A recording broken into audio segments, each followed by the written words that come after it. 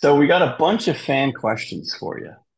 And they want to hear directly from you. So I'm going to ask a bunch of questions, kind of going into a bunch of different topics. I broke them down for you so you can flow nicely. Yeah. So let's get on with it. Absolutely. All right, cool. So Paul, Angelica Ronk, Taransu, Matthew Gilbert, and Rick Walters all want to know, what does Venture X mean to you?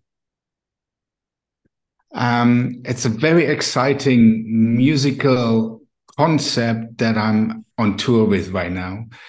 And it kind of like, it allows me to venture beyond, let's say, the normal expectations of my audience. And the destination is somewhat unknown. That's what the X stands for. And, the few shows on tour that I played so far, every single one was somewhat different because it's kind of, it is that flow, it is that interaction with the audience that sort of defines it. And on sort of like, in regards of the music that you might expect, it is a bit more on the sort of like, techier side in a way. It has a different punch to it. It is by no means boring. People still jump up and down like crazy, which excites me because that's what I do. That's my way of dancing. And it's very powerful, very energetic, and to me, it allows me, as I said, it allows me to branch out into different things that I normally would not necessarily explore on a normal Paul van Dyk set. So from the music standpoint, like Paul Van Dyke, uh, classic sound, what would you say is the difference between what some may consider the classic PVD sound and Venture X and Vandit alternative?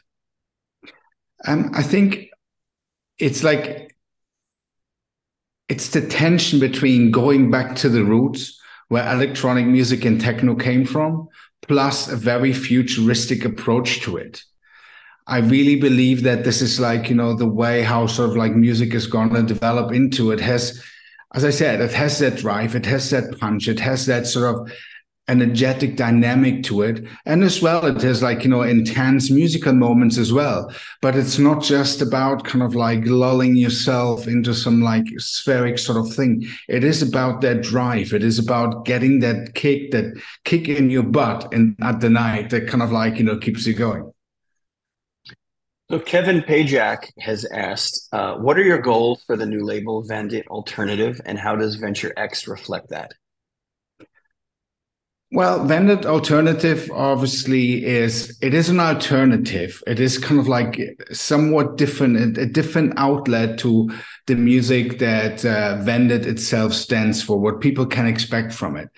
And there's like so much great music out there from like phenomenal artists like Fuenka and Weekend Heroes and many more that are sort of also kind of collaborated with in the past, that didn't really fit the expectation that people have when they say, "Oh, that's a new Vended record."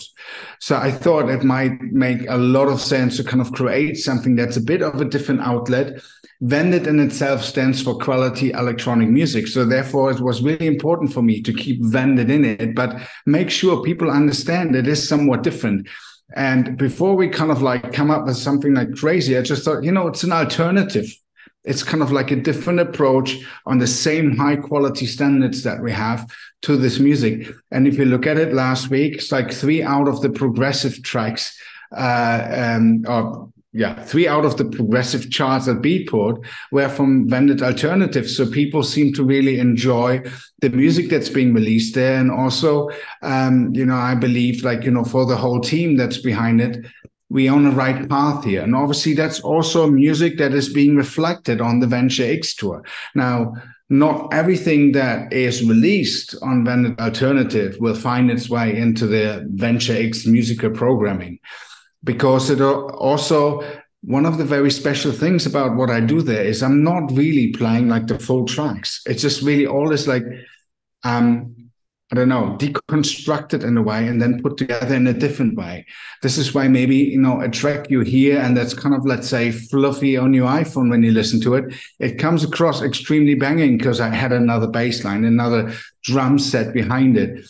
And it really kicks and it really rocks. And this is something that sort of like really excites me. And as I said, it's like the last few tour dates actually have been really, really exciting and energetic. So Amza Alina is asking, you know, it has only been a few shows, but from what you've experienced so far, you know, what's the reaction to Venture X been? Well, so far it's very, very positive, I have to say. It's like, you know, people enjoy the somewhat unexpected approach. And also, look, I cannot even tell you where it's going at what point. You know, I would say the last show in Detroit was probably much harder from the sound structure than, let's say, in New York a week before. That's simply from the feel and the vibe and the surroundings and the influences of the night itself. And every individual evening becomes a very unique experience. It's like it's just that one moment that actually is created with all of us together in the room, and that that makes it really exciting. It's quite complex what I'm doing there with like all the sequencing and all the things. I also, something that's really exciting for me is the company Roland, the synthesizer company, came up with something called the Boutique series.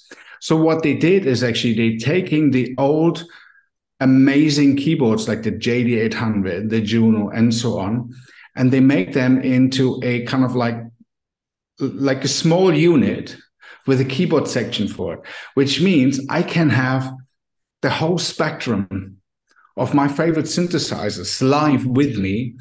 And so it's like it's also a growing like technical aspect of the whole thing. And you know, the other day when I was like listening to some of those classic sounds of the JD800, I had goosebumps and tears in my eyes. And all that is kind of like filtered in and put into the experience of Venture X when I play live. Great. So Ben Blankenhorn is asking, are we going to see some hard and deep PVD and Vandit remixes of any off the record and Venture X tracks?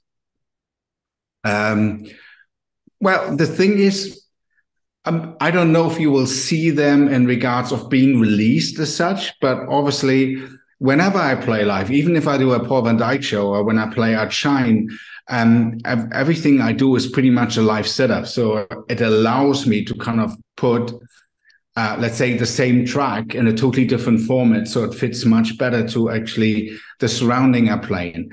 And there will be versions of tracks that you know that fit much better into the whole soundscape of Venture X, as much as something that sort of, let's say, grew out of Venture X into a proper 130 BPM scenario for Shine as an example. But you know, this is all like work in progress in a way. So this is something where, you know, the X stands for destination unknown, and the venture is pretty much, it's an adventure. It's a musical sort of like idea. And for an adventure as well, you have to be as prepared as you can be. But how the expedition is going to be, you never know beforehand. And this is the excitement that I feel about Venture X and everything that's coming this year. Speaking of things that are coming, Doug Armstrong and Heinrich Faust had a question with regards to the Trilogy album. And they were curious about your plans. Well, obviously, it's like, you know, this is like the great thing about sort of, you know, being in the soundscape of electronic music. It enables me as an artist to be creative, but that sometimes also makes things somewhat crazy. So in a way, obviously, Off the Record was something that was already leading towards the sound of what Future X is, and also what Vended Alternative is. And in a way, from that production phase, the idea of creating a touring concept for that particular sound, this is where it sort of came from. And so right now, this is like something that I also focus on at the same time. There's a lot of music that I really, really enjoy, and I already also sort of started playing out that is on the 138 BPM sort of like element, more kind of like the festival kind of sound that you know me for. And that will be on for the record. And all that accumulated together will be released towards the end of the year. And it's just going to be called the record, because at the end of the day, that's what it is. It's kind of an accumulation of my creative musical ideas in all those different aspects and angles, and all coming together on that release. And that will be towards the end of the year. And of course, there will be a constant sort of string of releases towards then. So it's not that anyone who is waiting, you don't have to wait like for too long. There are some amazing releases lined up with some phenomenal collaborations I'm really, really excited about. Great.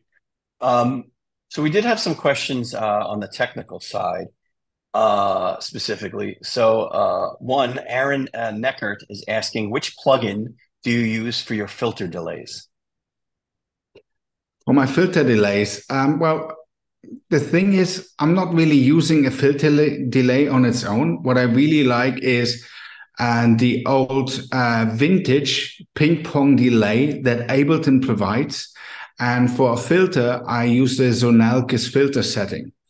It's kind of it's a plugin that sort of like offers, I believe, 6 different forms of filters, and you can kind of adjust them to any sort of specification you would like. And that's the combination of delay and filter. So it's not per se a filter delay, because I like to keep the freedom of actually filtering it individually, whatever delay there might be coming from. Got it. Okay. Blank Stare has a question with regards to production and future events. Are you going to be using or adding any new hardware or software to fit your signature PVD sound? Any new gear that you're going to be adding that may have been coming out, that's been coming out recently? Well, I mentioned the Boutique series of Roland, and what they've done there, I have to say, it's really phenomenal. They really managed to kind of keep the unique feel that actually is the base, the foundation of any electronic music. Because these machines were the foundation, regardless of if you enjoy dubstep, bass, normal pop, EDM, or trance or techno, that's the foundation. So they managed to keep that a regional sound, plus made it very, very modern, very sort of future directed, with like all the abilities that like modern technology allows you to have. And I have these machines on stage with me and involved in what I present. And yeah, that's pretty much it. Okay. So we also have a bunch of questions about some of the other live concepts that you've done through the years. So I'm going to ask a few about that now as well. So Alina Jokinen says that she absolutely loved your annual We Are One festival in Berlin. Would you consider bringing it back? Well, right now, not necessarily. What we're doing right now is we're doing it. I believe it's like the 3rd time now in a row. We're doing kind of like, it's a big sort of open air space in Berlin, where we basically is like doing a Paul van Dyk show. So I'm playing there for 4 hours, which enables me to kind of like go from a little bit more fluffy sounds to straightforward banging towards the end of the night. And so that's something that's like almost established as something that we're probably going to do for a few more years, I believe. And it very much has the feel of We Are One to it. So it's like We Are One as a brand in itself. I don't think we're gonna actually pursue any further. Okay. Steve Watson says that your Sunday sessions occurred at a time of need. And he asks, can you hold an annual Sunday sessions for fans to look forward to? That's a very interesting idea to kind of just to sort of, let's say, celebrate the togetherness that our music provides. At the same time, it's like in the question, it was already involved. It was at the time of needs. It was at the time when we were all at home. We all didn't really know what's going on. It's like we were all insecure about the situation. And I think it was very important to kind of bring people from all over the world through the music together in those 2 hours and not feel alone. So now I would just like far more, I would go for like encouraging you to kind of go out, meet your friends, and really interact properly with humans and not just on the screen. But the general idea of kind of maybe making an annual Sunday session where we all kind of like link together and hang out for some time in the digital world, it's an interesting thought. Okay. Sean Murphy is asking, will you do a VONIC Sessions live stream for us? Well, the thing is with the VONIC Sessions live stream, it's somewhat difficult because it is obviously a radio show as much as it is an on-demand social media streaming program, if you want to. So it's kind of like difficult to kind of stream it at one point because it's being broadcasted in like, I believe it's 52 or 53 countries in the world. And just time zone wise, it would not necessarily make sense. So for that, I keep the idea of a special Sunday session, like, every once in a while in mind, which is far more interactive as well. Because I'm not quite sure, it's like, me, one of the reasons why VONIC Sessions for me or the importance in VONIC Sessions is that I play music that I believe has an importance and people should hear that kind of music. So at the end of the day, I would be sitting there playing that music and you would watch me listening to the music. I don't know if that's so interesting. Right. Okay. Well, Omar Castellanos is asking, will there be a new song for Shine Ibiza in 2023?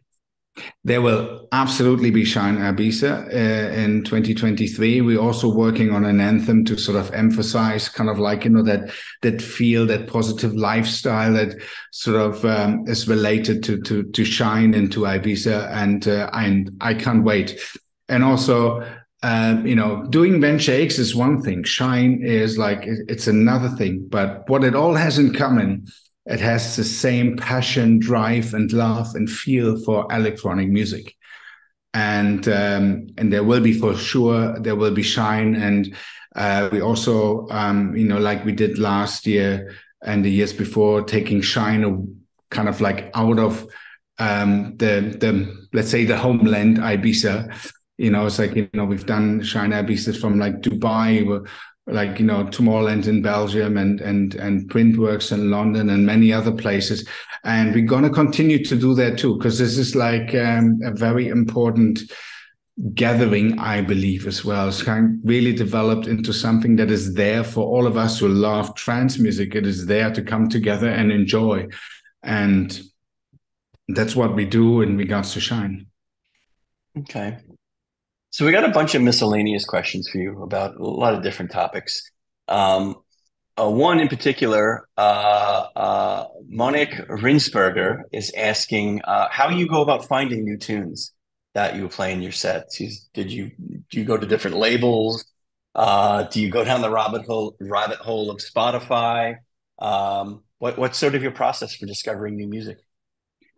Well, I have a phenomenal team of like A&Rs, obviously, for Vended Alternatives as well as for Vended Records. And they also provide me with a lot of like, let's say, musical input. Because of the touring and everything else I'm doing, it would be really difficult for me to just kind of like basically sneak around into the vast universe of everything that's out there. So it is, I have to say, somewhat channeled that sort of like receives me, but they are still like a few thousand tracks a week. So it's still a very intense process. And I also kind of like listen with like, let's say, different hats in a way to the music. It's like, is this something that I'm playing for a Venture X show? And that doesn't necessarily fit Venture X, but it's really good for vended alternative. It still has that importance, but it's not fitting my straight-lined idea of what I want to present at Venture X. And the same goes with other concepts. But I'm listening to a lot of music and a lot of new music. And of course, there are like, certain names. When, I don't know, when Fuenka pops up, I definitely give it a click because it's just, Right. They've proven like so amazing over the years. And same goes with Weekend Heroes, with everything that Chris Becker is doing is amazing, and many, many, many more. Okay. To that, Greg Pitts is asking, do you ever bust out the old tracks that were staples of your sets? Things like Binary Finery 1998, Three Drives on a Vinyl, any of that kind of stuff? Well, it's sometimes. I mean, it's like not so much Binary Finery. I have to say, I don't know, it didn't pop up so often. But I people always like, I always see like, I see this on social media. People always request, can you play Time of Our Lives? Can you play For an Angel? Can you play that? And somehow I feel if I wouldn't kind of play at least a version of it, people would like not be happy with the performance. And I do understand this. If I go to a Depeche Mode concert and they do not play Enjoy the Silence, it doesn't matter how good they were. I'm missing out on Enjoy the Silence. Whenever I see them, I want to hear that track. And I could imagine that this is the same for people that come to my shows. Right. All right. Well, Katrina Devine is asking, what would you do if you stopped playing music? So if you weren't making music, what else would you be doing? Hobby or something else? Well, I have hobbies. That's not the question. So I'm pretty sure I wouldn't be bored, but I would miss something terribly. Because, in a way, making music to me is like communicating in a different language. That's what I do. And if somebody would say you can't make music anymore, it's like shutting me up. And even if nobody wants to listen to my music anymore, I still will make music. And that is something that's just like part of who I am. It's like, something that drives me since I was very little. I mean, I was like 12 years old when I realized music is something very, very special. It's like somehow different. It was different music. It's like, I started to learn how to play the guitar. By the way, my old guitar is still right here. Just this is my super duper old guitar. Wow. That I kind of learned to play the guitar with. It's still with me, throughout all the years. And moving around a lot. It never left. So music has always been a really vital part of my life. It's like, despite the fact I was never really good at playing the guitar, so don't ask. So there's no Paul Van Dyk acoustic guitar sets coming up anytime soon. No, I protect you from that. Okay. So Fina from Oz wants to know, what was the first concert you ever attended? The very first concert I ever attended was the Stereo MCs. Actually, it was within the East German times, so it was in East Berlin, and they were invited for whatever reason to kind of play in East Berlin. And obviously, it's like, everywhere was like Secret Service and kind of like the socialists and communists and everywhere. And then there were a few people who actually knew where they were, including friends of mine and myself. And obviously, it's like, people sort of really embraced that concert. And I remember that at some point there was, some ruffle going on between people from the Stasi. That was the name of the East German Secret Service, and some fans. And then the guy stopped playing, say, hey, stop that shit. This is our audience. We're here to celebrate life. We celebrate everything positive. And so they kind of like, stood up for us as their audience. And then they will ever, have that importance to me. And that was my actually very first concert. And I think I was 15 or 16. Wow. That's a good story. Holy cow. Um, okay, so Kook Van Joe is asking, is it true that you fly around the world twice uh, in distance each year? And if so, what do you do in all of those boring, endless hours on the plane? Well, I'm not necessarily counting the miles that I'm kind of going around the globe, but there's a lot of flying involved. Um, and well, it's like most of the time, it really depends on in which direction I'm flying. If it makes more sense to stay awake, then I work. If it makes sense to get some rest and sleep, then I try and sleep. It's like it's either or really. At the end of the day, it is indeed really boring time. So you have to do something that is not boring. Right. Um, okay, so a lot of fans actually ask questions about you coming to play in their city. So, in lieu of asking you 10 questions, will you play here? Will you play there? Will you play there? If fans want to know where you're going to be touring, what's the best way to find that information? Well, I guess on social media. So just kind of like, figure it out. And if I have not been anyhow around your favorite place or club, just go to your club owner and tell them that you want to see me. And then they reach out to the agents and then we try and make it possible. Okay. And then your website as well. It's what is Yeah, that? of course. In a way, I still class like my website as social media too. Right. Okay.